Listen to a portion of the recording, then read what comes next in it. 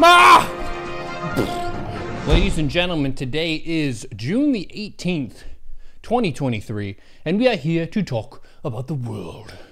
Agent Smith is going to be joining us in a few moments, talking about current events, foreign policy, economics, and all that. If you have any questions, feel free to weigh in Twitch chat or in the YouTube comments after.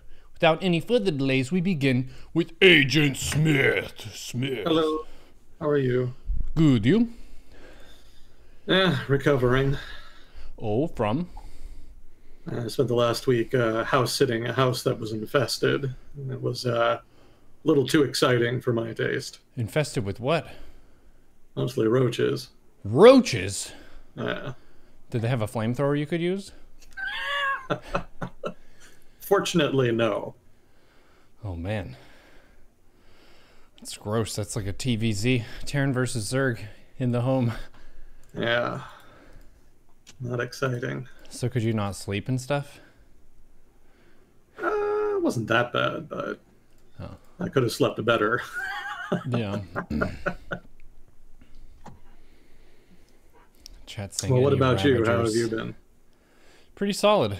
It's been a chill week of streaming. Gonna go see Trisha next, or I guess tomorrow, and then I'll be there Monday through Friday. And then the week after that, I'm going to start my subathon. So that'll be the second one that I've done. And that's basically the viewers can keep me live for up to 3 weeks. I'm going to set a limit again. And I'll do a whole bunch of different types of content once we reach certain goals and thresholds. And I have the initial draft of that basically done. So just need to decide at what breakpoints I do which things. But that'll be another big endurance challenge for me. Oh, wow. Yep. Well, one of the fun things that I'm going to try that I haven't done before is dungeon mastering in Dungeons and Dragons. Yeah. I thought you already did that. I play a character, but I'm not the dungeon master. Oh, okay. I see. Yeah. Playing a character is a lot easier because you only have your one unit to worry about. If you're the dungeon master, you're basically the bank and God and all the NPCs in the world, and you have to know all the rules and stuff. Gotcha. Yep, we have that to look forward to. Then next month I'm visiting family, which should also be cool. Yeah, it's been a pretty solid and steady week. Oh, cool.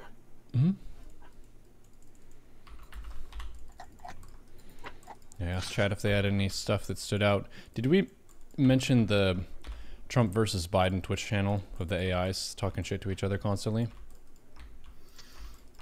No, not specifically. Okay, I'm going to send it to you right now. It's really funny.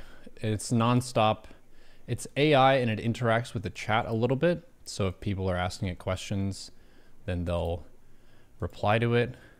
It's got like 2K views. 320. Sounds good. Yeah, I know there's been a bunch of presidential AI stuff on YouTube, but yeah, I haven't seen that in particular. Yeah, I would recommend checking this out. It's very weird and funny. The thing that's unsettling about it is how accurately it captures their manner of speaking and how the Twitch chat can get it to talk about certain topics, but the ways that they approach stuff, it feels really predictable for the AI. It makes you wonder how easy it would be for an AI to anticipate like the things that you're going to say in a situation.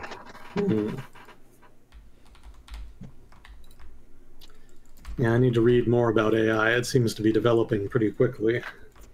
Yeah.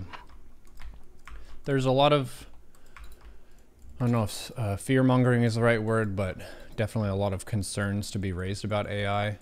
That was one of the things that Kukyo talked about quite a bit as one of the emerging ethical questions for society is, what is the role of AI? What are the rights that we would grant robots and non-human entities that would fill some role for us? Because the pace of how fast AI is improving is pretty incredible. So oh, yeah. trying to think a little bit ahead would be really good for us. Yeah, there has been a push to try to regulate it early, because there's a sense that there was not enough done in the previous sort of round of technological innovation, regarding telecommunications and the internet. So they want to try to kind of get ahead of things this time. But there's not really a lot of consensus on what to do. And also the technology is just so new that there's not a lot of certainty as to just all the aspects of life that it could or will be applied to. So there's more desire to regulate this time, but probably just as much, if not more, uncertainty about just what actions need to be taken. So it's kind of a difficult balance to strike. You don't want to strangle it in the cradle. You do want there to be incentive to continue to develop the technology so that it can benefit people and industries. But at the same time, there is a sense that there's possibly much more dire consequences with this new technology that could afflict society if action is not taken early. Yeah, and another one of the questions too is how many types of jobs are going to be rendered obsolete by AI, or at least cut into by AI work. Like, that's a thing that we've seen happening throughout our lives. One of the examples that comes to mind whenever I go to a grocery store is how many lines of an actual human cashier they have versus the self-checkout stuff, and how they're really trying to automate everything they can. Which the more we automate, the fewer jobs there are for workers and stuff, unless AI creates new jobs. But it seems like things like AI and automation close more doors than they open, just for each person's job, by virtue of being a more efficient method for achieving a result. Well, I wouldn't go so far as to say that. I mean, it is true that there is a lot of disruption, in so much as you can do a lot more as an individual, and that does destroy a lot of jobs. And there are limits to how many jobs it can create, sort of on the back end, in terms of the technology itself, the people who actually write the code and whatnot. But on the other hand, part of the impact that it's going to have is to lower the barrier to entry into a lot of industries. I was reading about the impact on the profession of, the legal profession. So, it used to take a lot of man hours to just go through case history so that you could learn all the relevant information to build a case, for a given client. But now that can be done much faster. And the result is going to be that legal firms are not going to need as many people working on that in future. So on the one hand, there's going to be job destruction there, but on the other hand, the costs of maintaining all of those extra people is going to be gone. So the cost of setting up a firm and running it and operating it will be lower. So hypothetically, there should be more entrance into that market, and you should see more competition that results in lower prices. And the expense of hiring lawyers and law firms and whatnot is a barrier to entry into the legal system. That's a sort of pre-existing problem. We do have a good more or less a good legal system in the United States that is fairly robust, is not that corrupt, in the grand scheme of things, which is good. But a lot of people are locked out of it because of the expense of actually, using it. So if we could make that cheaper in some way, that would be for the best. And in so much as AI has that effect on the broader legal profession, that'll be a net positive for everybody. And, as regarding jobs, it should create new jobs as far as new firms being set up by lawyers and the people who work for them. So, it's not as simple as sort of the traditional way that technology creates new jobs to replace the ones it sort of displaces. It's not necessarily the production and development of the technology itself that's going to create the new jobs. It's going to be more of an indirect effect that will be much broader and more abstract. But hypothetically, it should still be there. It should still be creating jobs, even as it is disrupting, as one would expect a new technology to do. Yeah, there's another streamer on Twitch named Neuro that is a AI channel, and I get some people who will tune into the stream and ask if I'm that entity. And that kind of was a little bit of a light bulb, and I felt like being a live streamer was like one of the more secure things that wasn't going to be replaced by automation, but there are absolutely people who like seeing what the AI is going to do. And the thing with AI is it has what feels like infinite mental energy, where it doesn't get mentally exhausted to the point where, okay, it's tired and it needs to just kind of zone out and chill for a bit. If it's powered by electricity, it can basically keep doing its thing.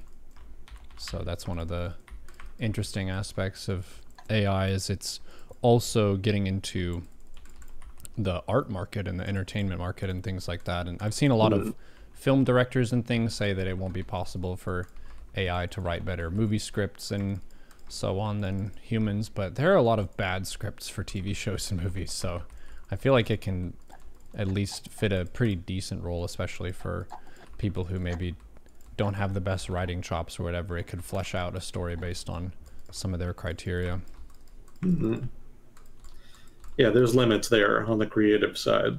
You know, there's definitely still going to be room for people to be creative and to express that and get paid for it. Just because of the technological limitations, you know, they probably in future will strike a balance where even though you do hire people out, you know, to write the creative stuff, they themselves, that is to say the creators, will probably make use of AI to kind of perform some of the more mundane aspects of the creative process. You know, coming up with initial ideas or pitches or, you know, whatever stuff that can kind of serve as the kernel for further creativity, you know, things you can kind of use as almost a sounding board in a sense. You know, you may have some good ideas, but maybe you lack sort of a reason, you know, some kind of environment or setting in which to kind of set, you know, those ideas, and maybe AI has some role there. And I'm sure there's a whole variety of other uses. So, you know, probably the technology will be utilized, but it will not fully displace, you know, creatives, like some people maybe are afraid of.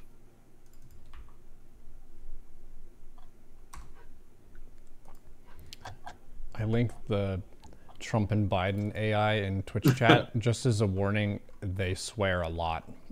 And it's like pretty lowbrow humor a lot of the time. Yeah, that's pretty much what I've seen on YouTube. Yeah. Yeah, what's it called? A tier list? That's like a whole genre of video, right? Yes, S tier, A tier, B tier, C tier, D tier, and you decide like what's better and what's worse. Yeah, so there's a whole bunch of YouTube video channels really that are just presidential AI videos where they just do tier lists of one kind or another. Where they have that president put things in a tier? They'll have all three just arguing with each other. Well, they'll have Obama, Trump, and Biden arguing with each other. Yeah. About, you know, which, you know, particular entry in the list should fall within which category. Yeah, I saw one of those for, it was StarCraft units, and the three of them were arguing about what the good StarCraft units or the bad StarCraft units were. It was really funny. Yeah, case in point.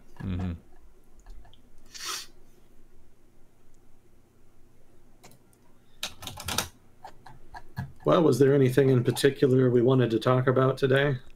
I'm a little light on news given all the fun the past week, so I might not be the best source today, but I'll try my best. Yeah, I glanced at the news and it wasn't really rich in terms of things that I really wanted to hear about, so we're on the same page there. Chat did ask about a tragedy in Greece recently. There was drowning of a bunch of people, I think, that were trying to migrate or something. Did you see anything about that? I don't think so. It doesn't sound familiar. I mean, I would point out that that's basically a regular occurrence at this point. So it's not necessarily even newsworthy anymore, given just how regularly it happens. Where do people migrate from to go to Greece? You know, anywhere and everywhere, basically, where people are struggling, you know, because of civil wars or maybe international wars, as the case may be. But also if there's economic depression or political oppression, you know, those are primary drivers to cause people to try to get out. You know, a lot of people from Syria left, you know, back in like 2015, 16 at its height. Mm. More recently, there's been a lot of people from Afghanistan trying to make the trip because of the recent Taliban takeover. It's probably still people from Eritrea trying to get out just because of how bad the government is there in terms of oppression. Mm-hmm. And there's a lot of instability in West Africa right now, specifically in the Sahel. There's been a lot of war and banditry and whatnot. So that's also driving a lot of people out. So yeah, it's a long list. There's plenty of places around the world right now where people have good reason to try to leave. Mm. Yeah, I think Greece has a fairly good climate, so if you had to stay there, it would be pretty nice at least to exist. And then Chad is saying that's one of the gateways into Europe from the Middle East, or I guess from Africa. I mean, anywhere. Like the routes into Europe are not really monopolized by any one particular type of migrant. You know, people will just go basically where the traffickers will take them. Mm. You know, because what happens is that people, you know, some of the way they'll travel on their own, but in general, what happens is that they'll pay traffickers to get them from their home country to some kind of launching point where they can try to get into Europe illegally. Mm.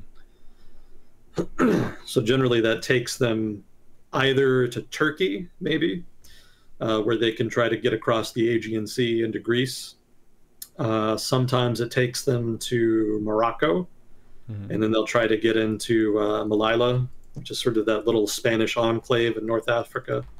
Or maybe they'll just try to go across the Mediterranean directly and get into Spain that way. Sometimes they have more circuitous routes. I think sometimes they'll actually even go into places like Russia. There was a time when the Russian government was actually trying to encourage it so they could try to push more migrants into Eastern Europe. I think specifically Poland was one of their targets, mostly for political reasons. I don't know that they're still doing that, though. I think the Polish government kind of responded pretty strongly to that. But yeah, occasionally other openings sort of in the border do open up, and they'll very quickly fill those out. But yeah, it's not pretty. Basically, if your trafficker has connections that can kind of get them into any one of those entry points, that's where you'll go. It's not necessarily the entry point that's the closest to where your starting point is. Yeah. Yeah, because this operation is illegal, right? If you're getting people into a country and they're not following the normal routes of getting a visa or getting citizenship or that kind of thing. Yeah, exactly. But the people in this situation are usually in such a bad situation that they would rather break a law than remain where they're being oppressed and suffering. Yeah, unfortunately so. I would rather suffer where the grass is greener, thank you. Yeah. Well, you know, I mean, given the disparity in living conditions in Europe and a lot of places that are struggling right now, it's understandable. You know, I mean, average incomes or, you know, even median incomes in a lot of places that are struggling are very, very low. So, you know, in Europe, even if you're working a relatively low wage job by European standards, that can be a lot if you're somebody who's coming from an area where you're living on maybe a couple $100s a year. Mm. So it can be well worth the gamble if you can get in and work even just a minimum wage job. Mm-hmm. You know, because you're making a lot of money then by your home country's standards. Yeah. And a lot of that money you can send back. You know, again, a couple $100s a year is not a lot. So even if you're sending like $500 or $1,000 out of a $20,000 a year income back home, that's a big deal for people back home. Mm-hmm. You know, there's a lot of places in Central America and Mexico where migrants, where relatives of migrants in the United States have gotten remittances, you know, money from people working in the United States, and they've used it to develop those local areas. You know, there's been a lot of improvements to the quality of housing, roads, you know, whatnot, basically sort of the physical aspect of those territories. And that just comes down to remittances. So, you know, it has a big effect. So, you know, again, it's a gamble. You could die, you know, and you could be abused. There was famously the slave auctions in Libya back in the day. You know, So it comes with a lot of risk. But, you know, just the amount of money that you could be making and the higher quality of life is sufficiently high that a lot of people are willing to make the gamble. Mm. You know, and that's just why so many people are flooding in. But unfortunately, the Aegean Sea and the Mediterranean more broadly, you know, that's a pretty big barrier. It's very difficult to cross it without having some kind of issue.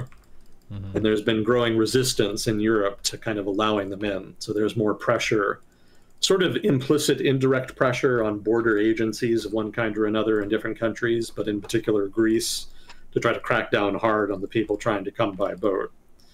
And so the result has been sort of rumors and scandals about the Greek Coast Guard, you know, turning people away, or even just towing them back to Turkey, where most of them come from, and leaving them there, or not rescuing people who are in distress, abusing people, you know, that kind of stuff.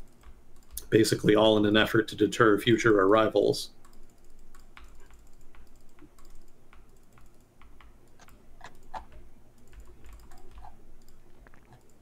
Yeah, I see a headline on BBC News here that there was some new evidence about a ship that overturned.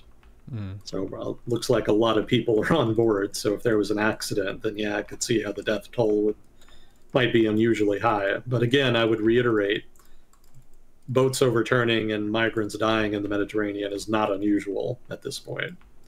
That's been a regular occurrence for many years now. I would guess that these ships and stuff carrying the migrants don't have all the same fail-safes and safety protocols as regular ships. That's putting it mildly. Are they on like heckin' rafts out there? Sometimes. Sometimes they're on rafts. But generally the issue is overcrowding. Like they'll stick as many people as they can on board in order to maximize their revenue. And sometimes they send them out knowing that the ship like won't make it or will run out of fuel or whatever, you know, in the expectation that, you know, one or the other European Coast Guard will find them and rescue them when they see that they're in distress. But, you know, that's not always the case. And in any case, you know, it may be that the ship sinks before the Coast Guard can find them. So it's just a very dangerous endeavor overall. Like if you go to, I know you're in the middle of a match right now, but if you go to the BBC World News main page, the top headline shows a picture here of the ship in question, and you can see just how jam-packed it is. And it's not a big boat either, or at least not an overly large one. So it's easy to see how a lot of people could have died when it went down. Yeah, traffickers are not really big on safety. It's not really their thing. They're mostly in it for the money. So, you know, they're quite content to pass on risk to their consumers. Yeah, as long as they get paid whenever they're leaving, they don't care. Yeah. Yeah, there's a lot more demand than there is supply, so it's very much a seller's market as far as human trafficking.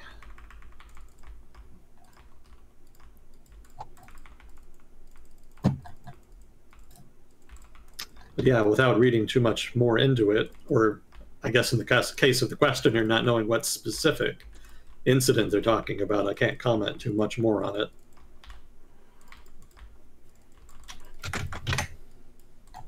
We have learned that this migration type of thing happens very often, and that it's usually high danger level. Yeah. The US-Mexico migration, I don't think is maybe as physically dangerous from natural disasters, because I don't think you need to take a boat, but you do still have to deal with like drug cartels and stuff, so it's not exactly a pleasant journey. Unfortunately not. Let's see. Oh, here we go. So did people in chat have anything else in mind? Yeah, they said that after 40 years of governance and so forth, China declared that it has officially lifted 700 million people out of poverty.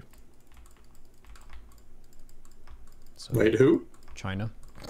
Oh. Yeah. Well, wouldn't surprise me. You know, the amount of economic development over the past couple of decades has been immense. Mm. Yeah, it's one of the biggest victories for in the fight against poverty, you know, of all time. So you kind of got to give them credit there. Mm. Yeah, certainly living conditions have improved. Having a little more trouble more recently, but that's not surprising. Mm-hmm. You know, once your economy gets large enough, you kind of get into an area of diminishing returns where the easy economic gains have been made and further gains become increasingly difficult. Mm-hmm. And that's kind of where China is right now. It's a lot easier to develop an economy when you've got a lot of catch-up growth to do. Just when your economy is well behind global norms, you know, the global average, there's a lot of things that you can do just to catch up to the average that'll generate economic growth. Mm-hmm. But once you get there, you know, beyond that, if you want further growth, you've really got to develop good institutions, good governance, human capital, you know, all that sort of soft stuff. And that's a lot more difficult to do. You know, China struggles with that a bit. You know, overall, its government is relatively professional as far as economic development, but especially since Xi Jinping came in, there's been a lot of issues with political culture, you might say. You know, the political culture in China has historically had issues with corruption, you know, corrupt mandarins being a historical case in point. You might think the communists seizing power would have dealt with that, but no, you know, that kind of culture kind of transcends politics. You know, it kind of gets passed down regardless. Mm-hmm. Very difficult to defeat unless you're willing to just really thoroughly try to root it out. But the political incentives are always, well, maybe not always, but invariably end up sabotaging it. You know, if you have the power to fight corruption, then you also have the power to go after your political rivals. And lots of people in Chinese political history have used that power, have not been able to resist using that power to do so. Mm-hmm. And so anti-corruption drives invariably become more about score settling and ladder climbing than about actually fighting corruption and changing the political culture for the better. Mm-hmm. And so, you know, all of that is, again, relevant because it undermines the development of strong, independent institutions in China that can impartially address disputes, say, in the commercial sector, and create a robust environment for entrepreneurship and economic activity more broadly. So until they can really do that, they're probably not going to be able to unlock the next level of economic growth that they're going to need in order to really push their economy beyond middle income status and into upper income status. So yes, they've done well in fighting poverty, but that was the easy part. Yeah. It was difficult, but that was the easy part compared to what's coming. So we'll see if they manage to finagle it. Chad also asked about a U.S. to China visit. Yeah, Anthony Blinken is over there, Secretary of State. Yeah, they were planning on talking like back in February, I think. Mm-hmm. But then the balloon thing happened. Oh. So they had to cancel it. You know, that was, I don't even think they really wanted to cancel it. I think that's just one of those things where they had to in order to, you know, not look weak, quote unquote, which is a thing in U.S. politics, if not, you know, politics in general. And the result is that the visit was delayed some months. So, you know, I said at the time they would probably end up rescheduling it just later when the whole balloon thing had calmed down and when things were sort of more ripe for impartial conversation. But as was, and ended up taking more months than I expected. I would have thought they'd done it sooner, but now they're finally getting around to it and they can kind of get back on track. So we'll see what they do. You know, I was reading an article about it, and supposedly they're going to talk about, well, obviously the tensions in the relationship, you know, especially regarding trade and Taiwan, but they're also supposed to talk about stuff like human rights and, you know, whatnot, which basically any U.S. government is obliged to talk about that stuff regardless of how much or how little it actually cares about it. So probably they'll phone that in I don't expect them to push too hard on it. There's not a lot of leverage the U.S. has there anyway. But as far as national security issues like Taiwan, and as far as economic issues like trade, there will probably be much more focus. And there may actually be some horse trading there that results in some kind of agreement, or at least traction on an agreement. But yeah, it's in the process of happening now, I believe. So we don't really know what the outcome is going to be. That remains to be seen. It's certainly something the Biden administration has been pushing for a while, because I think in general neither government is too thrilled about the state of relations right now. You know, people have been talking about Taiwan and about export restrictions from the United States, and you know, all of that is true. You know, all of that are, both of those things, among other things, have been irritants in the relationship, but it's not really the main issue. You know, the main issue is still overall just trade and China's place in the international order. That's sort of a macro issue in the relationship that's been persistent across administrations. So even though the perception is that the relationship has been deteriorating on account of these sort of more peripheral issues, they're actually more symbolic than anything.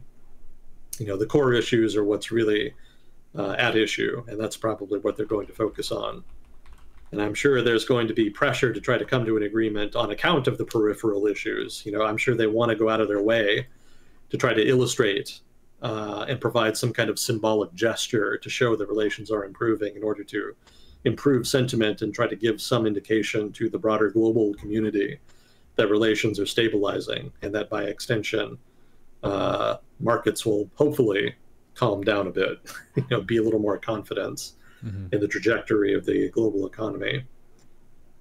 Yeah, lots of issues in the global economy and global stability generally. So anything that kind of helps deal with that is for the better. I pulled up the image of this boat. It's an old, crappy fishing boat, basically. Yeah. Apparently there was a Coast Guard that tried to help them, just seeing that the ship was in really poor condition for being able to navigate and dock anywhere and whatnot, and they refused help, and then the ship sank a few hours later. And it was pretty far. I think there's a map here. It was pretty far from any land. Kind of close to Pylos, but that's a long-ass swim. Like a 100-kilometer swim. Yeah, most people aren't going to make that. Yeah. Unfortunately common. Not as bad as it was back in like 2015 or so, but it's still an issue. There's an interesting golfing one. I was like, how is this a political question? What is your opinion on the LIV Tour and the PGA Tour joining hands? And I was like, that's golf, right? The LIV is Saudi Public Investment. Yeah. Yeah, the Saudi government has been trying to kind of engage in a little influence operation there. You know, it's kind of a soft power thing. They just want to kind of improve their public image a little bit. Buying the PGA is just part of that. Yeah, in general, their foreign policy has been getting less aggressive over the past year or two. You know, they've been trying to do more soft power stuff rather than hard power stuff. You know, I'm sure everybody's aware of Saudi involvement in the Yemeni civil war going on. And they had also been putting a lot of pressure on, say, Qatar when they had the embargo going. And they'd also been competing with the Saudi, or they'd also been competing with Turkey, rather, for influence in Syria in particular, but also to a lesser degree in the broader Middle East generally. And they've been very confrontational with Iran for a long time, too. So that was kind of part of a hawkish phase, you might say, in Saudi foreign policy over the course of the 20-teens and early 2020s. But that hasn't gone great. You know, they're sort of embroiled in Yemen. That doesn't seem to be changing. You said basically everyone knows what's happening between Saudi Arabia and Yemen, but for those who don't, what is the short version? Short version, oh boy. It kind of goes back to the Arab Spring. The Yemeni government had been governed by an authoritarian dictator that had controlled the country for a long time. And during the Arab Spring, he was overthrown. But then the new government was kind of very slow in trying to implement reforms, to the dissatisfaction of the liberal-minded reformers and protesters that had overthrown the previous government. And the result is that a Shia Islamic sect, kind of a branch of Shia Islam in the north, took the opportunity to expand south and basically seize control of the capital as well as other areas of the country. And that was a very unpopular move with the Saudi government, as well as certain other elements in Yemen, which then allied to try to stop them from taking over the whole country. Keep in mind so this group, this sect, are called the Houthis, and they had actually been on the border between Yemen and Saudi Arabia, and they'd actually been engaging in border clashes with the Saudis for like 20, 30 years. So, the Saudis were already on bad terms with them, and they were not thrilled at the idea that they would end up controlling the whole country. So, unsurprisingly, they took a very poor attitude towards the prospect of a Houthi expansion and acted to counter it. At first, they did not get directly involved. At first, they kind of just gave relatively, basically financial backing to the UN-recognized government, the transitional government, as it was called at the time, that the Houthis were fighting. But eventually, the Saudis committed their own military forces, mostly in the form of special forces and air support. I imagine they were hoping that the war would be over in a couple of years, that their support would be enough to tilt the balance, but it wasn't. As was, the war just kind of stalemated and hasn't really shifted much since. I think it's approaching the 10-year anniversary. Well, the war's been going on longer than Saudi direct involvement, but, we're getting pretty close to the 10-year anniversary of direct Saudi involvement here, so it has not gone according to plan. I should also mention that the Saudis partly justified their involvement by noting that the Houthis potentially could develop ties to the Iranians, whom are technically co-religionists. Both Iran and the Houthis are adherents of the Shiite form of Islam. But that may or may not have been a substantive justification. It was probably just an excuse more than anything. Mm-hmm. The Saudis, at the time that they intervened, had a relatively new leader. He wasn't the king yet, but he was basically put in charge of some key ministries in the Saudi government. That's the famous MBS, the sort of younger guy who was installed and is famous for the murder of the journalist Khashoggi. Mm. He was kind of a new leader, and he's sort of defined by his gung-ho attitude. Like, he's been very proactive about trying to deal with the kingdom's problems. So there's been a lot of economic reform. He's taken on some of the conservative hardliners that the government had been trying to appease.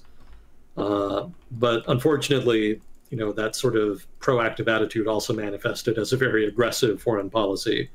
Instead of relying on the United States to solve regional issues, he tried to kind of take a more direct approach, where he and his government tried to directly address them. And results have been very mixed in that regard, probably more poor than anything. And that also was a main impetus for Saudi involvement. There was kind of a desire there to try to be more active in regional affairs on the part of the new government. So, all of those were factors in Saudi involvement. And they've been criticized roundly for basically, well, the criticism is that they propagated and prolonged the conflict. Which may or may not be, a substantive criticism, given that Middle Eastern civil wars tend to drag on a while regardless, Lebanon being a case in point. Although, to be fair, even in Lebanon and also in Syria, there was always there was always foreign involvement to one degree or another. But regardless, it was always going to be a tough civil war, just given the conditions in Yemen. Anyway, that's the short version, so to speak. Appreciate it. No problem. But yeah, after, some of the disasters like that, they've been trending for the past year or two in a softer, gentler direction, not so much intervening in civil wars, but more buying the PGA, and trying to lobby Congress to try to not pull out of the region entirely. There's a standing concern by Gulf monarchies that the United States isn't interested in the region anymore and is going to just completely pivot away to focus on East Asia. And, that concern is to a degree warranted, given the emphasis on China over the past 5 to 10 years. But overall, it may be a little bit of paranoia on their part. Regardless, they're focusing more on just things like money and, TikTok and just stuff like that. That's been more their go-to more recently. So that's basically what's happening with the PGA. Or at least that's my understanding of it. Yeah, they Maybe also bought ESL, I think, or at least invested a lot of money in that. Yeah, so they're dipping into esports too. Basically just kind of looking at markets that are stable and have interests and are either neutral to good, kind of like you're saying, to get their name out there, diversify their money beyond just having a bunch of oil money or however they get it. And then it can make them look good. I think a lot of people are suspicious of Saudi involvement in things, so there have been some people concerned about them investing in esports. And does that mean that we are now responsible for their ethical conduct and all that kind of thing? So it gets a little bit hairy for assessing all of the big picture ramifications. Yeah, that kind of ties into things like Chinese influence, where they buy companies or are kind of holding on to critical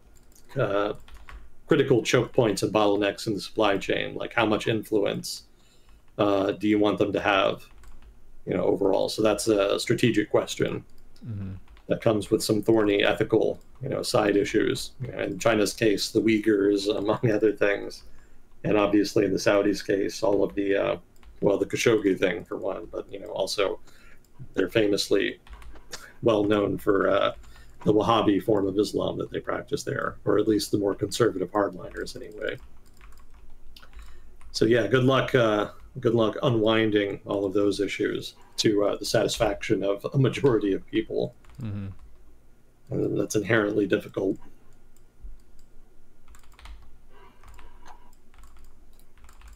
Well, other than the geopolitics of Gulf, is there anything else that chat was interested in? Yeah, I think there was another one. Oh, they just wanted a general inflation update. For the United States specifically, I assume? No, I don't think the questioner was from the U.S. Oh, really? Okay. Yeah, overall global inflation is still pretty high. Yeah, most of it mostly driven by energy. I think energy costs are basically the main thing right now.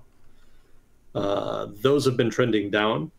That's also been a major driver of what you might call disinflation. Inflation falling in the United States has just been gasoline prices going down. So there's that.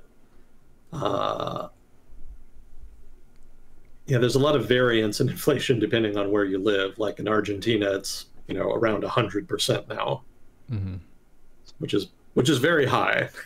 If you're familiar with compound interest, you know that 10% is fairly high, and Argentina has 10x that. So have fun with that. I'm sure Dagnip could tell you about it. What does it mean if it's 100%? 100% inflation per annum, meaning that prices double every year. Ooh, yikes. Yeah, that's a lot. And again, it compounds over time, right? So that's going to be a significant increase over 5 to 10 years.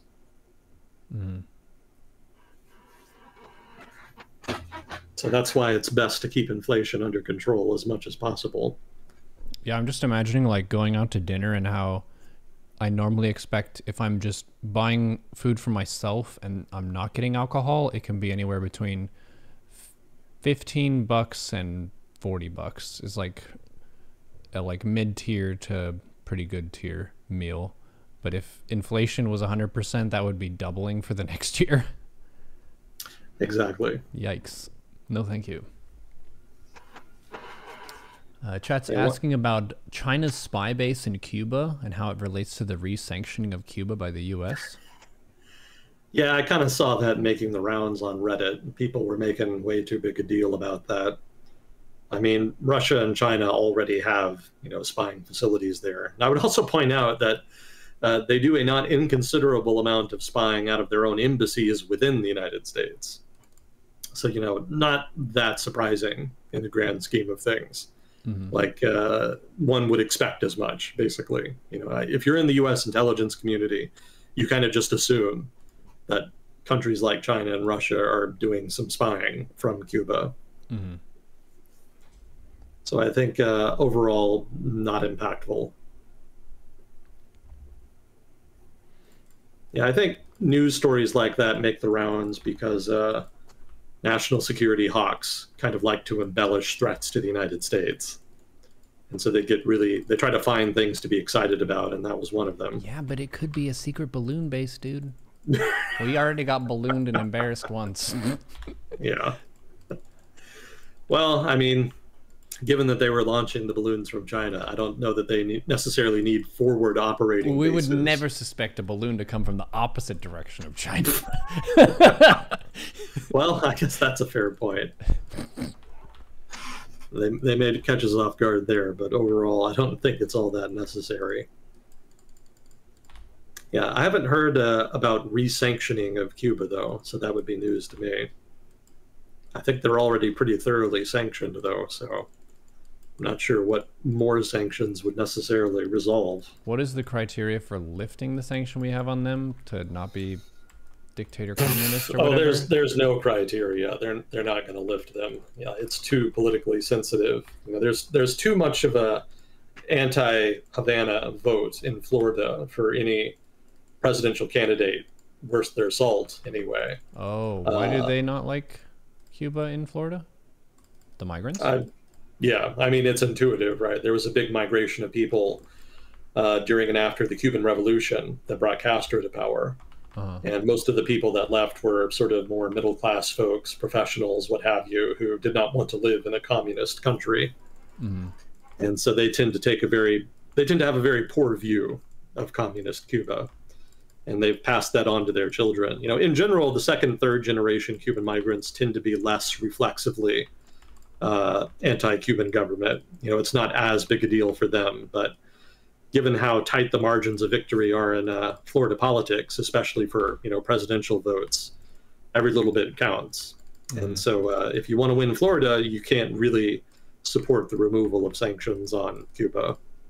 So just because of Florida's electoral importance, the sanctions have basically just been stuck in place, even though the Cold War has been over for like 30 years. Mm-hmm.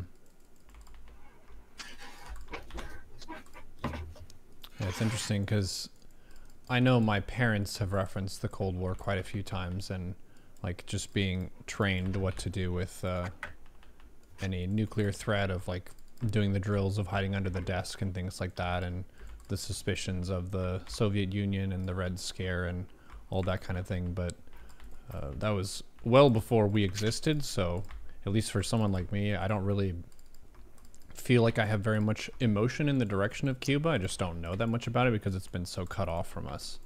So I don't really know what their culture is. I don't know why we are so harsh on them. Like, obviously the Cuban Missile Crisis is the big one, where that was like an immediate physical threat to the US. So I totally get that, of we feel like we can't trust them because they were conspiring with our #1 enemy and rival at the time, and threatening us. So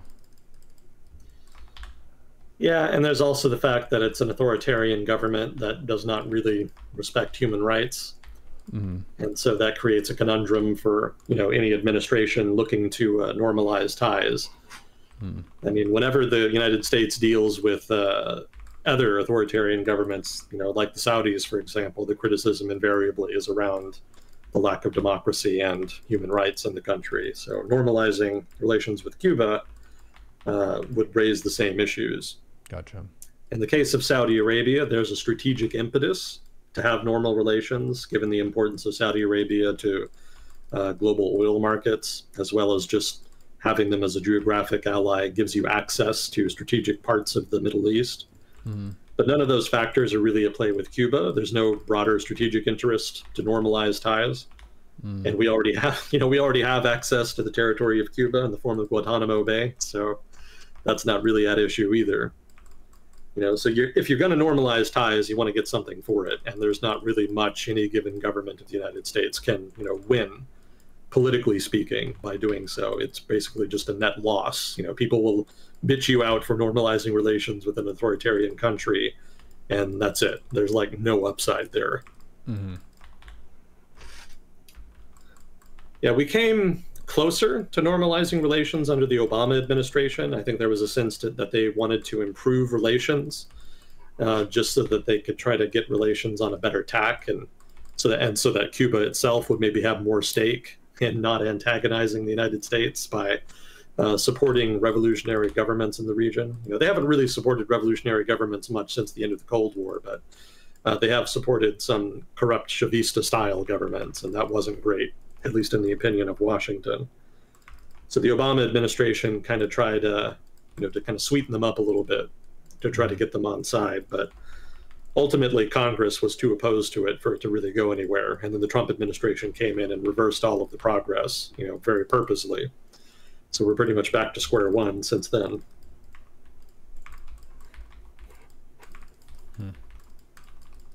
I think that makes sense. What are the human rights violations that they have in Cuba? Just like no personal liberty with the authoritarian government? Yeah, it's pretty baseline stuff. No freedom of speech, no freedom of the press. There's no restrictions on like when the government can detain you or why. They've gone after political dissidents, supposedly killed a few. I was actually reading about one that was supposedly assassinated in a suspicious car accident recently, or a few years ago, or what? Actually, it was a few years ago. But just the usual repertoire that you would expect from an unaccountable authoritarian government. Mm-hmm. Makes sense. Yeah, I know it's always felt icky because the U.S. is an ally of Saudi Arabia, but we don't really agree with them on any issue, at least from like a core cultural perspective. But the value of their influence in the region and how we can basically sway them with deals and stuff, which gives us more influence in the region. It's like, yeah, makes it feel like your hands are dirty, but it helps the big picture for your military operations and your intelligence and regional stability. Yeah. I guess since we're kind of talking about it, you mentioned that you don't really know much about Cuba. Nope. I can talk a little bit about it if you want. Sure. Okay. Gosh, where do you start with Cuba? Who's leading? Go ahead. Who's the leader now? I don't know his name. Oh. He's kind of a non-entity. It had been Castro for like decades, and then when Castro, well, he kind of stepped away. He didn't resign. He just sort of stepped away from power, and then his brother came in. So then it was Raul Castro. Mm-hmm. But since then, both Fidel Castro and Raul Castro have died, and so now there's some guy. I think even Cubans themselves were kind of making fun of him for being like a no-name non-entity. Like they just don't know who he is. Yeah, so I'd literally have to Google it to tell you. I don't honestly know. I'm sure somebody in chat can look it up. But before I get started on Cuba, let me just do the usual disclaimer. It's probably very justified here. I'm not an expert in all of the things I talk about on here, including Cuba that I'm about to talk about. So, if I ever say anything wrong, stupid, or biased, please do correct me. If I'm wrong, I want to know more than anybody. So participation by chat is encouraged in that regard. I don't read the comments while we do this, just because I can't really focus on both that and talking at the same time, but I will see them later. So your feedback is very much appreciated. So that said, okay, Cuba.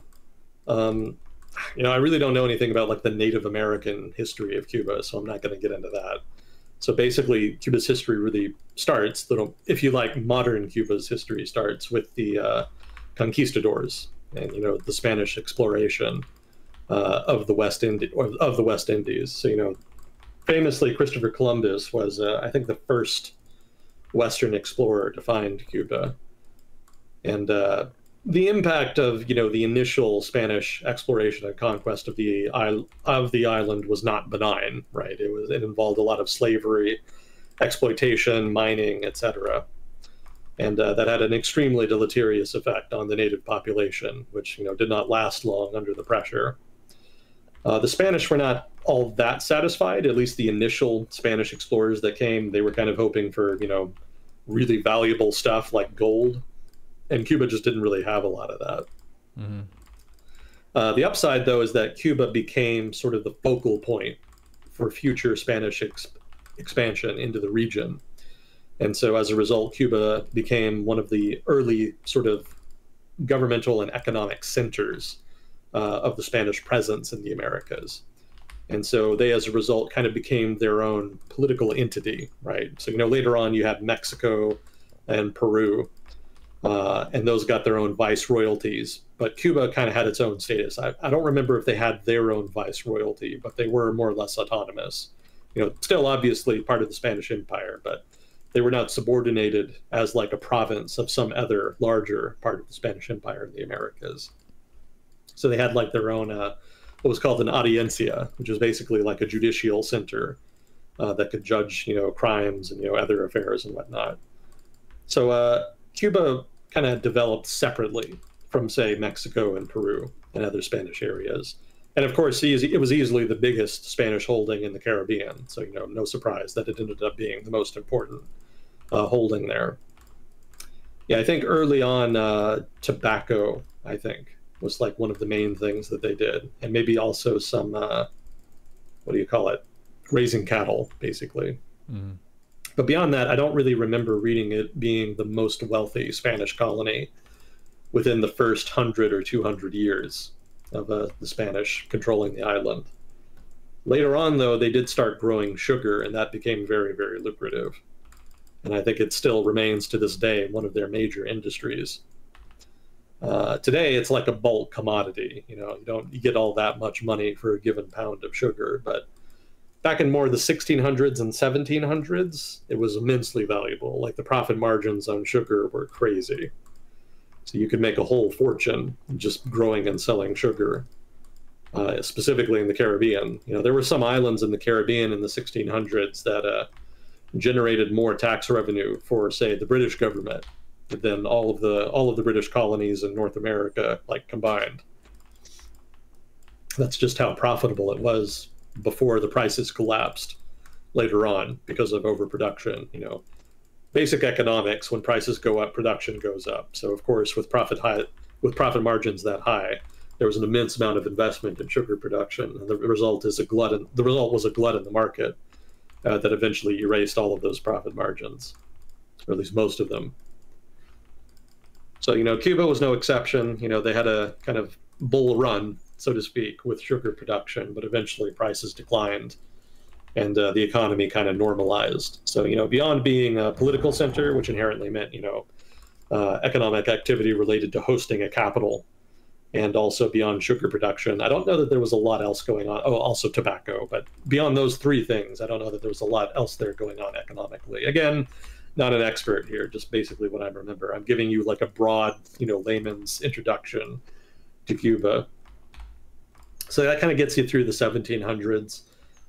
Things get more interesting in the 1800s, because that's when you get more Cuban nationalism, more of a self-identity of Cubans as a unique people, separate from the sort of broader Spanish identity. It might be important to mention that unlike other Spanish colonies in the Americas, Cuba did not end up becoming demographically dominated by mestizos. Mestizos are mixed race people who are a mix of either Europeans and natives or Europeans and Africans. I think more so Europeans and natives generally. I think there's a different word for mixed Europeans and Africans, but regardless, mestizo basically just means mixed. And generally mixed race people are the dominant population in a lot of places like Central America, Mexico, certain South American countries, etc. Cuba's not actually like that, though. Actually, most of the population is just descended from Europeans, basically white people. There's a large minority of Africans, or I should say people of African descent. Those are people who are descended from the slaves that were brought in to work on the sugar plantations, if not also the tobacco plantations. But there hasn't been much intermixing, basically. And so there is pretty much a dominant population of whites and a minority of blacks. That pretty much describes it. So as a result, the colony kind of is more Spanish overall, just in demographically speaking. There's sort of more demographic commonality with Spain than there is with some of the other neighboring countries in the region. Mm-hmm. So that said, well, I should say, in spite of that fact, Cuban identity and nationalism flourished anyway in the 19th century. And part of that stemmed not just from the unique history of the island, but also from the fact that the Spanish government had kind of become increasingly oppressive over time. They were not very tolerant of, say, well, for one, they were not tolerant of the nationalists. Obviously, they didn't want to lose the island, so they were very quick to crack down on that. But also there was a lot of oppressive regulations that were meant to try to maintain not only Spanish control, but also control of the economy. So that more of the economic regulations were particularly stifling. So that created resentment, and that fed into growing unrest in Cuba about being controlled by Spain. It also didn't help that there was a broad swath of Spanish America that erupted in revolutionary warfare over the course of the early 19th century as a result of basically liberals trying to break away from Spain and set up independent liberal republics in Spanish America. And that effort kind of was a mixed bag. At first it actually failed, but eventually the local elites that had been aligning with Spain broke with Spain when Spain itself had a liberal revolution. And then they started supporting the revolutionaries.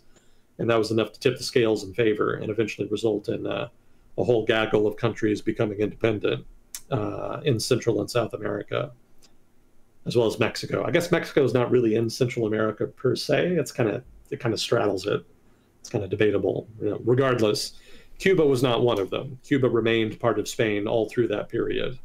But the liberals that were fighting in the rest of Spanish America had a lot of influence there. And so there was a growing sentiment in Cuba that Cuba also needed to modernize and liberalize its governance, and that they would not be able to do so long as Spain controlled them. So, that sentiment and that tension continued even after Spain itself had that liberal revolution that I mentioned. Mm-hmm. And eventually there was some uprisings in the late 19th century that the Spanish government was able to put down, but at the cost of basically alienating the local population semi-permanently. And that gets you up to the 1890s. And so that's where the United States comes in. So I'm sure you're familiar with the Spanish-American War, correct? Mm.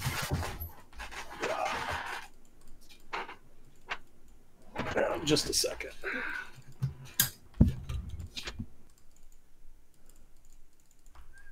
Ladies and gentlemen, you're listening to World Discussion with Agent Smith, a live discussion segment here at the Neuro-Related Enterprises. Agent Smith is taking a few moments now just to meditate between topics as we're discussing the history of Cuba, or Cuba, depending on how you pronounce it.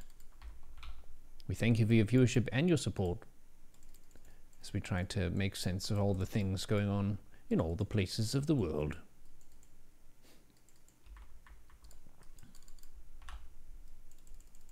Sorry for the delay. All good.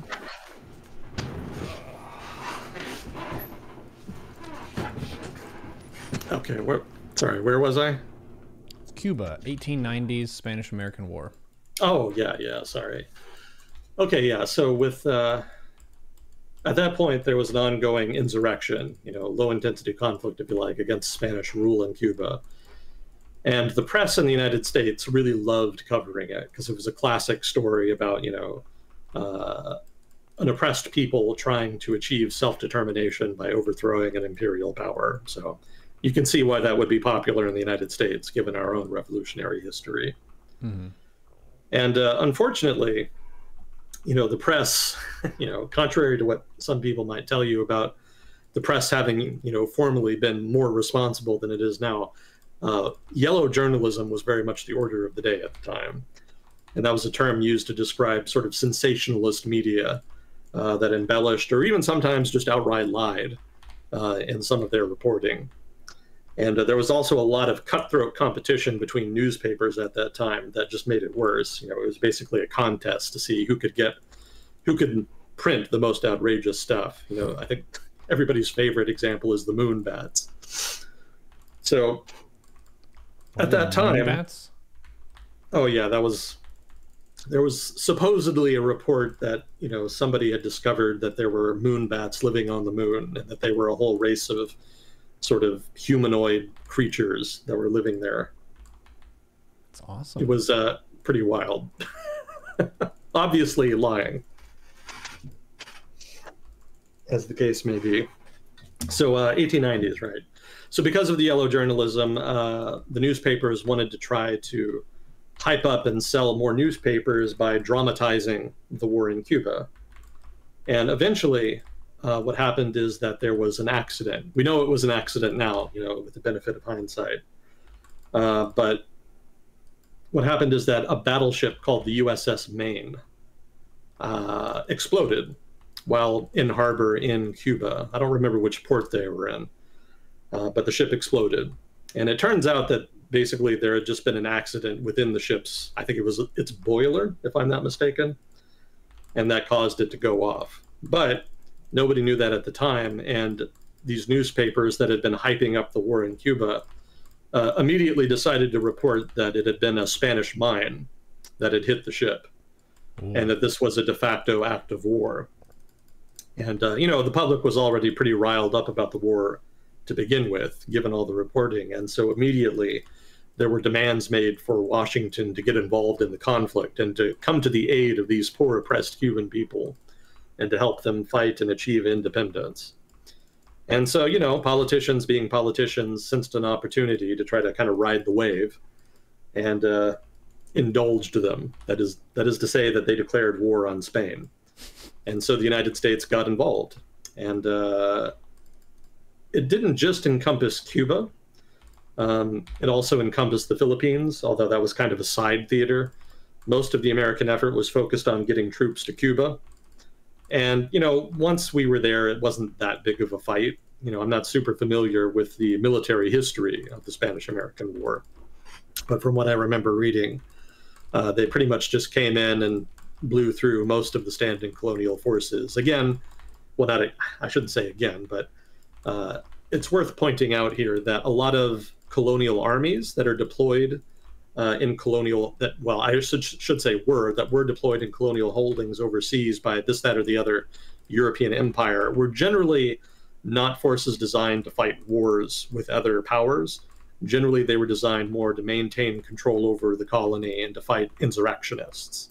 Mm-hmm. So that style of force is not well disposed to take on, say, another major power that's just actively invading. So it's not surprising that they didn't hold up too well. And it's also worth mentioning, too, that Spain was not in the best state in the 1890s. You know, the economy had been in decline.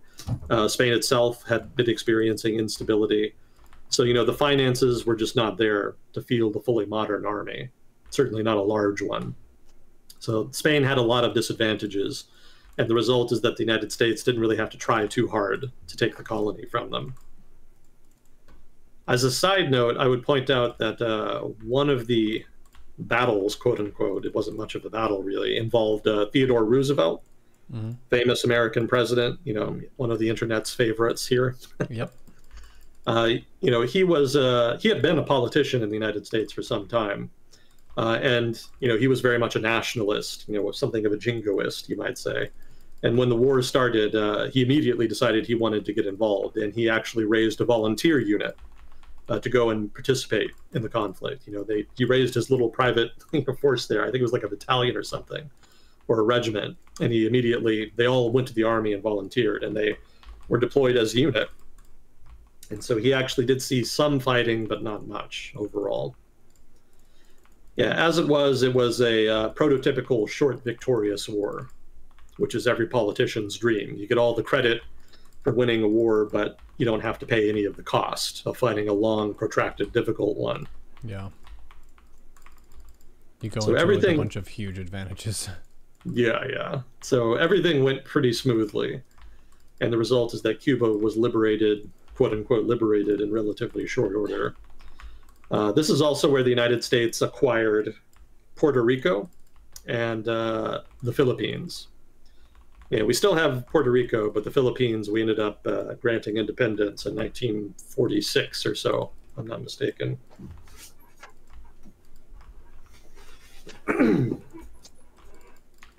So this is where things get difficult, because obviously if you're a Cuban nationalist, you kind of feel like you've finally gotten rid of the imperialists and you can have your independent Cuba. But as it happens, Washington had mixed feelings about actual Cuban independence. So, defeating the Spanish and granting Cuba independence, that was still a goal. But there were a lot of special interests in Washington and also just outright imperialists that wanted to retain some degree of significant influence in Cuba. So rather than just outright granting the country independence, there was kind of a suspiciously long transition period between the time the United States invaded and between the time that it was granted official technical independence. And in that time, a new constitution was agreed for Cuba, which granted certain concessions, shall we say, to the United States. So this is actually where, if I'm not mistaken, the United States acquired Guantanamo Bay in the very favorable conditions by which we are leasing it. We actually talked about this last time, but the terms of the agreement are that the lease cannot be terminated unless both parties agree to it. So it's not enough for Cuba to want to end the lease and take back its territory. The United States government also has to agree to end the lease, which of course we're not going to do. So we pay them for Guantanamo Bay? We do pay them as part of the lease. The Cuban government does not accept the money and has not accepted it for the better part of half a century, but we still technically do pay them. The money is just accruing in an account that the Cuban government refuses to use. Interesting.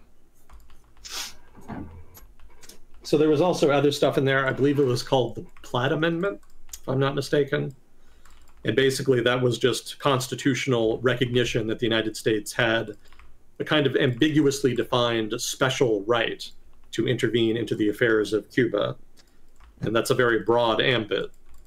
So of course, that gave the United States lots of excuses, plenty of room to maneuver as far as justifying this, that, or the other intervention into Cuban affairs in the coming decades. And unfortunately, Washington was quite happy to use that, much to the concern and discontent of many a Cuban nationalist in the early 20th century.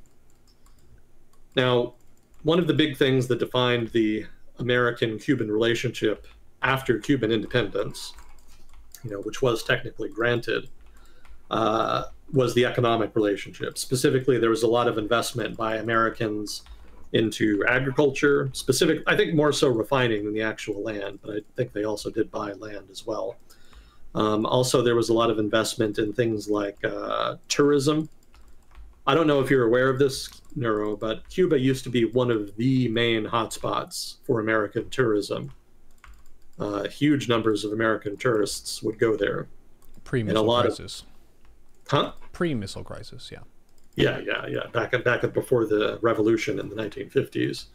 It was a major tourist destination, and a lot of money was made in Cuba correspondingly. Unfortunately, tourism is kind of a dog shit industry as far as economic development goes. You will make money, and you can use that money to invest in, things like education, other public investments and whatnot to try to build and develop your economy. But it also comes with a lot of downsides, especially with tourism. It's very easy to see the emergence of things like prostitution, drugs, human trafficking. Like, there's lots of negative industries that kind of correspond with it. And unfortunately, those industries very much emerged in early 20th century Cuba, with the result that an immense amount of corruption and organized crime emerged in the country. Which is not to say that those were not problems before, but all of the tourist money kind of exacerbated it. So agriculture, tourism. In fairness to the United States, there was an effort to try to develop other things. There was actually a lot of hospitals that were set up in Cuba, and as a result, I think I remember reading that healthcare in Cuba was actually pretty strong in the early mid 20th century. So there's that. for what little that may be worth. But overall, Cuban nationalists were very upset about American intervention, and they really wanted it to stop. But there just wasn't much that they could do about it. Oh, I should mention, the economic relationship is relevant because Cuban nationalists would very frequently kind of want to put restrictions on the degree of U.S. investment in the country. They felt that American businesses owned too many businesses in Cuba, basically just owned too much of the economy. Mm-hmm. And of course, whenever they tried to make a move against American business owners in Cuba, Washington would come in and basically threaten the government into not doing so, which is very upsetting if you care about sovereignty. Mm. So the government, over time, tried to kind of split things. They tried to appease the nationalist while also appeasing Washington, but it just was not working. And the overall level of corruption in the country wasn't great, and there were successive governments that were fairly authoritarian as well after independence, and that wasn't helping things. So eventually, there was mass unrest in, I think, more so the 1930s, because the Great Depression really just wrecked the economy and made things very difficult for everybody. So that's, of course, fertile ground for things like revolutions, protests, whatnot. And so that's what happened. And for a while, the government was overthrown, and they had like this weird tripartite arrangement where representatives of the liberals, the students, and the military kind of, well, specifically one from each, worked together to try to run the government. Eventually, the representative from the military just seized power outright, and that's actually how the dictator Batista came to power.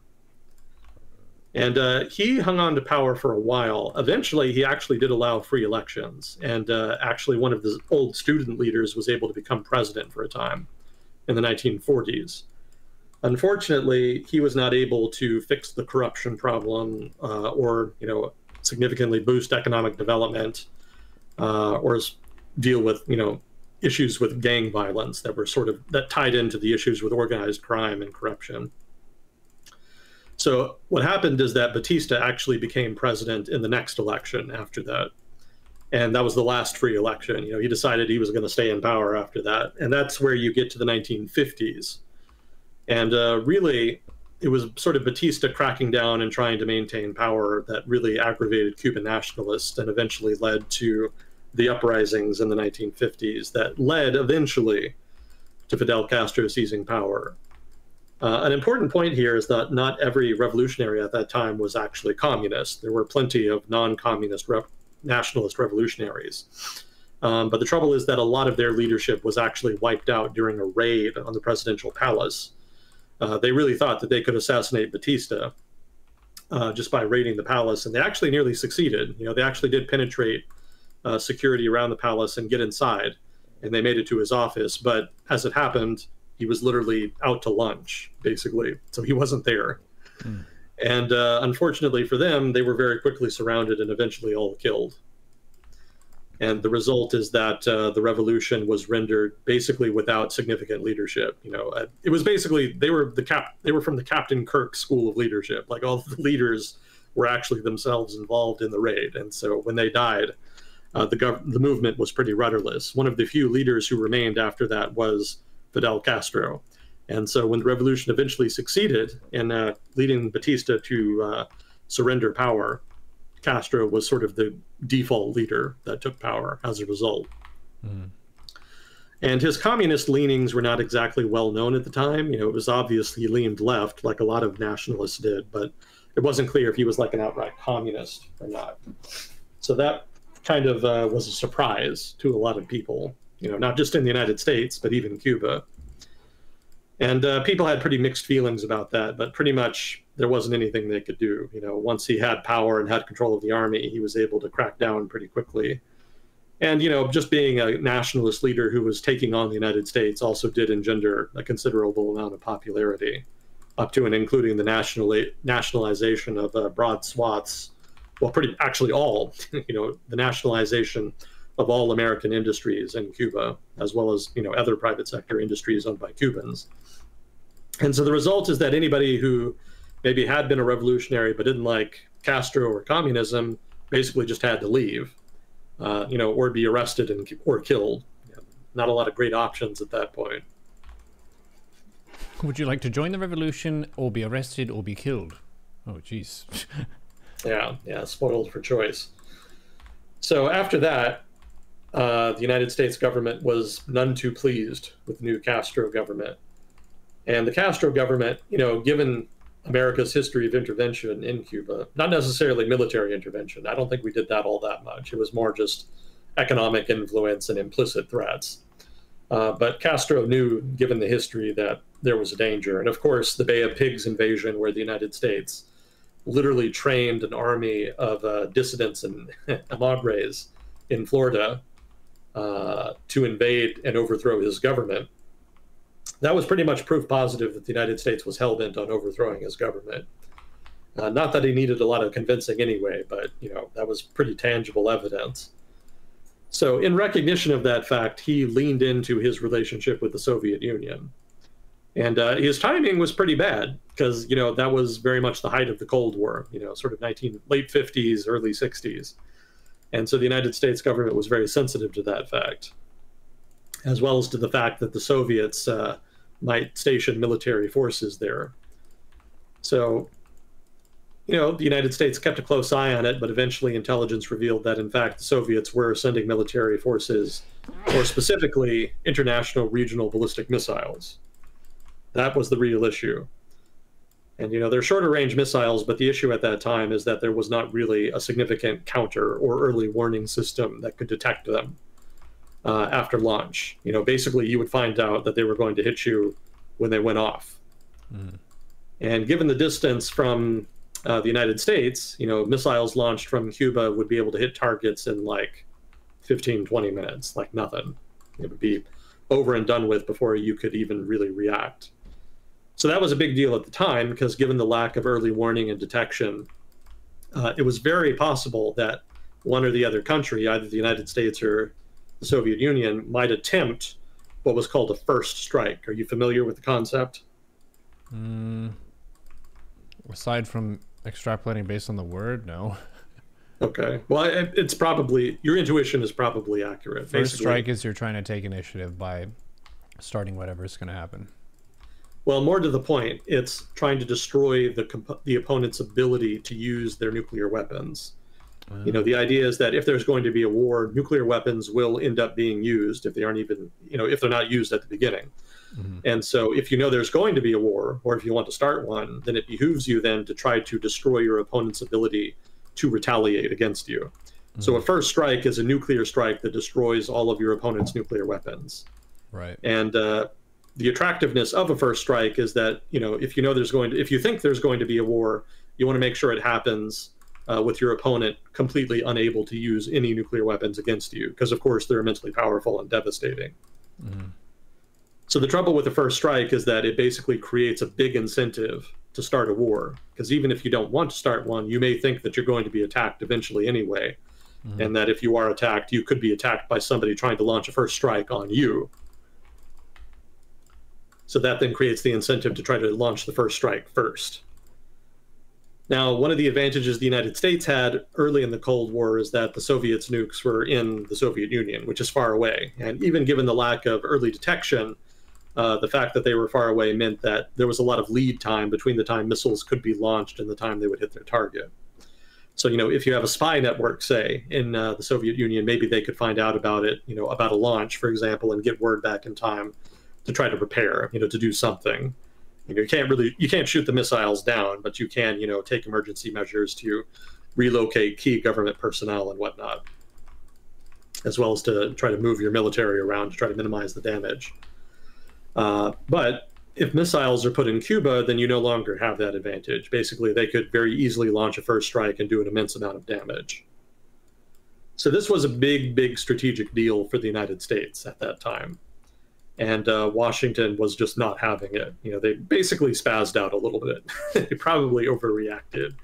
But as was just the strategic liability of having Soviet missiles in Cuba was seen as too great to not do anything. It didn't help that, domestic politics in the United States were dumb at the time about communism in the Soviet Union. There was a lot of political bullshit about people being weak on communism, weak on the Soviet Union and whatnot. And that created a ratchet effect where, governments and politicians had to be hard on communism lest they be criticized and lose votes to national security hawks. So there was a sense in the Kennedy administration that not only was there a strategic threat from Soviet missiles in Cuba, there was also a domestic political threat from not being seen to be taking it sufficiently seriously. So all of that led to a very strong reaction up to and including the blockade that was set up around Cuba. Now, I should point out here that a blockade is actually legally an act of war, right? Not every act of war involves actually killing people or blowing things up. A naval blockade actually itself qualifies as an act of war. And so that was a big step on the part of Washington to do that. You know, nobody necessarily died because of it, but it did create a casus belli, so to speak, for Cuba and potentially the Soviet Union, in so much as they were protecting Cuba. So then, you know, you had the famous Cuban Missile Crisis. You know, if you want more details, you can kind of read about it. But eventually, things were resolved more or less amicably. You know, the United States agreed not to try to overthrow the Cuban government, although we did not stop trying to assassinate Castro. We did technically agree to not overthrow the government, so we did do that. And the Soviet concession then in that agreement was that they would, also, the United States also promised to remove missiles from Turkey, which, you know, nobody really cared about. We were already going to move missiles out anyway because they were basically obsolete, so no big deal for the United States. But for the Soviet Union, they needed another concession beyond just, you know, Cuba not being invaded. But the Soviets, for their part, in return, agreed to move the missiles out of Cuba, which they then did. So after that, Cuba's sovereignty was more or less safe, you know, as part of the agreement, which the United States did go on to honor. We did not go on trying to actively overthrow the government. But that didn't mean that we had to like it. And that didn't mean we had to trade with them. So the famous U.S. embargo was put in place, in which no U.S. business can basically trade with Cuba or the Cuban government. There are some exemptions there, I think, for things like food, and I think also medicine is also exempted. But overall, you know, you can't invest in Cuba. You know, you can't set up a retail chain. You can't do any of that. And more importantly, the United States also set up secondary sanctions. So, you know, other companies outside the United States could potentially be sanctioned if they do business with Cuba as well. And so that's also had a sort of broader indirect impact on the development of Cuba's economy because shippers, for example, that is to say shipping companies, are afraid to do business in Cuba because they don't want to fall afoul of the United States. I think also, actually, I was reading about this more recently. The United States also has a rule in which any ship that does visit Cuba, because I think there are exemptions there as far as deliveries. So there are some ships that can legally, you know, without violating U.S. sanctions, take port in Cuba. But there's a U.S. rule that says that if you do go to Cuba, then you cannot visit any port in the United States for something like several months. So that so if you do want to do business in Cuba, you know, you can in some cases, but that could mean that you're then locked out to a very lucrative market for a prolonged period of time. So there's a lot of disincentives for not just American businesses, but global businesses to do business with Cuba. And the result has been a significant degree of underinvestment in Cuban, you know, companies of one kind or another. I would point out, though, as a mild, you know, counterpoint, that it's not necessarily the case that without the embargo that Cuba would really be attracting a whole lot of investment. I mean, it is technically a communist government. And I would point out that communist Cuba has not gone to nearly the same lengths that, say, China has in trying to make the country an attractive investment locale. You know, Cuban communism is much more similar to Soviet communism than it is to Chinese communism. So they're a lot less flexible about things like market activity in the Cuban economy than the Chinese are. So I don't know how much scope there would be for investment. Probably a lot of stuff would be cheaper, you know, just like basic commodities, medicine, you know, more shipping companies would be able to come, so there would be lower shipping costs. So, you know, overall, the baseline cost of living would definitely be lower. I would not argue otherwise, but I don't think that Cuba's economy would necessarily like fully develop if not for the U.S. embargo.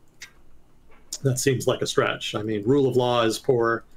The Cuban government nationalizes broad swaths of industry. So, there's not really a whole lot of scope outside of things like tourism for private sector actors to really operate.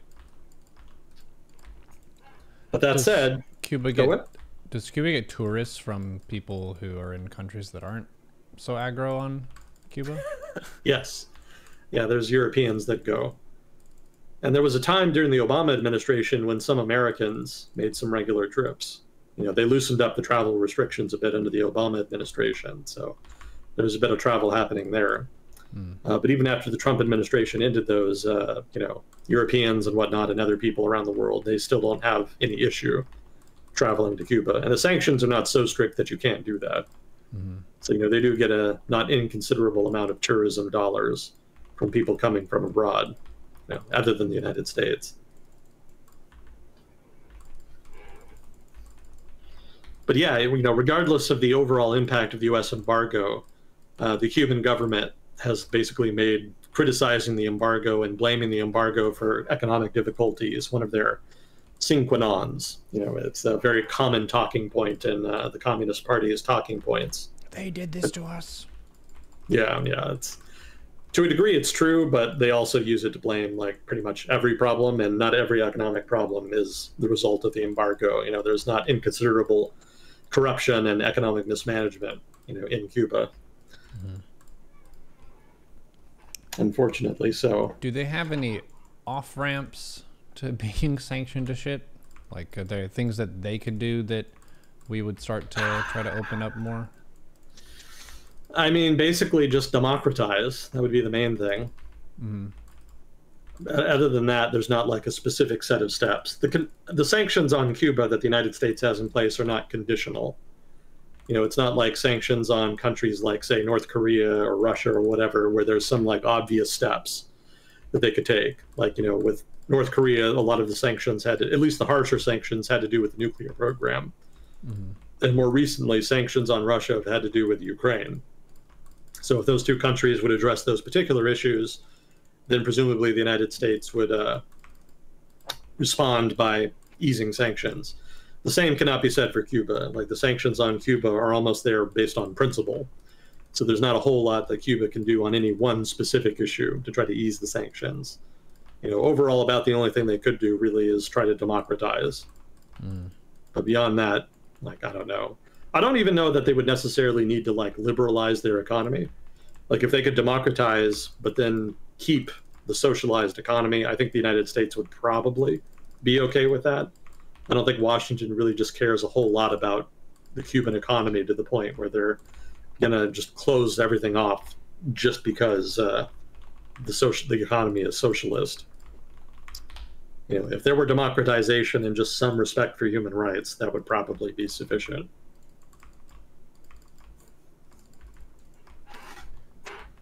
Bit of human rights, bit of democracy, they won't be so mad at you. Yeah, definitely not a country that we learn about as much, because I think we have a bias of learning about our allies and our triumphs as opposed to the story with Cuba. It seems like we kind of had a hand in the making of what Cuba became. Yes. So for us to absolutely be shutting them out is kind of an interesting move. It makes sense, like, if you're conspiring with your greatest enemy, that would be something that is hard to recover from. But I think from just a selfish national actor's perspective, you're going to make deals with who wants to make deals with you. So if the Soviet Union is offering things to Cuba for them to be like, oh, sure, like, that's a growth opportunity for us. And that's basically how they think about it. The U.S. is like, but they're the villains. So then we throw down. Well, I can contextualize that a little bit. Certainly the United States has done some skeevy things in Cuba over the course of the country's, relationship. But part of the reason the United States went hard on Cuba was not just, because of concern about Soviet missiles and whatnot, but also that there could be a domino effect. Basically, there was concern that communist revolutionaries in Cuba could spread out to other countries in the region and instigate revolution there, and potentially create a cascade of revolutionary governments that would be pro-Soviet and anti-American. Mm. And that was not an unwarranted fear. After Castro came to power, over the course of the 1960s and 70s, his government sponsored not a few revolutionary incursions. He actively supported revolutionaries in other Latin American governments. He actively supported, revolutionaries in places like Cuba, obviously Cuba, in Colombia, for example. And during the civil wars in El Salvador and Nicaragua, he also supported the rebels there. He also sent an army to Angola in the 1970s. When Angola was having a civil war in which its left-leaning revolutionary government was at war with relatively more pro-Western nationalist armies, the Cuban government sent an expeditionary force to help the socialist government in that civil war. And it was not a small detachment. I think it was like a division or something. It was like 10 to 15,000 or so people.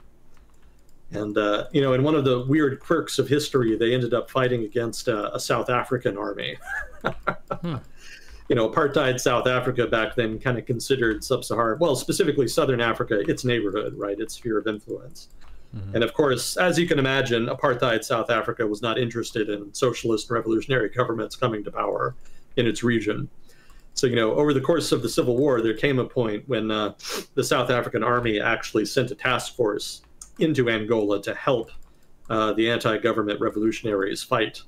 And there was actually a battle when pro-government forces allied with, pro-government forces attached with some Cuban forces fought against the anti-government forces, which had with them some South African forces. And as it happens, the Cubans pretty handily won that. So the Cuban government was not like passive after it successfully, gained power, right? After the Cuban Missile Crisis, it's not as though they looked at the crisis and thought it might be better to be discreet and try to avoid opprobrium from the United States. Quite the contrary, they were quite happy to fan the flames of revolution anywhere and everywhere they could.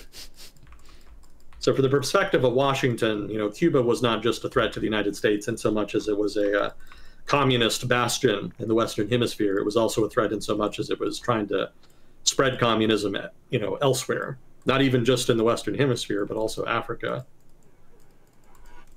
Yeah, they would see it as just a generally destabilizing force on the world stage. Yeah, case in point, Che Guevara, famous Cuban revolutionary, was not killed in Cuba. He was killed in Bolivia while he was trying to help revolutionaries there fight the government. So that was a perfect example of just why Washington was on very, very bad terms with Cuba. Mm-hmm. If they had just focused on their own affairs and not tried to help revolutionaries elsewhere, relations would still have been bad, but they would not have been nearly as bad.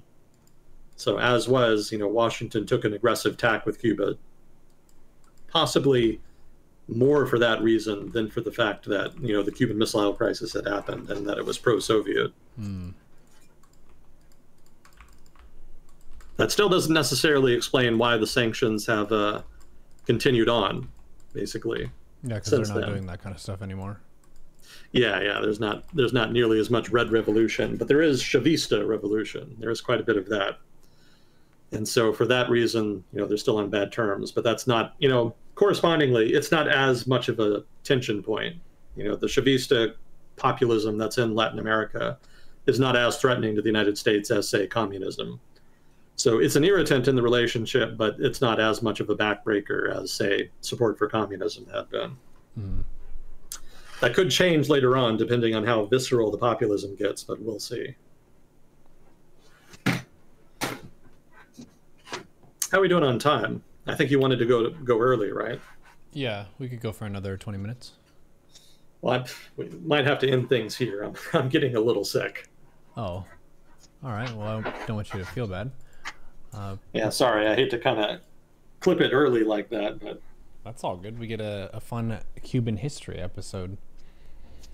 Well, be sure to drink water and get plenty of rest. That's one of my favorite things to harp on.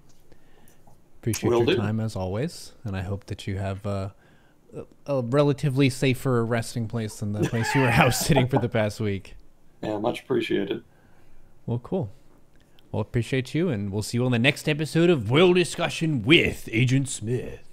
Yeah, see you next time. GG. Feel better, sir.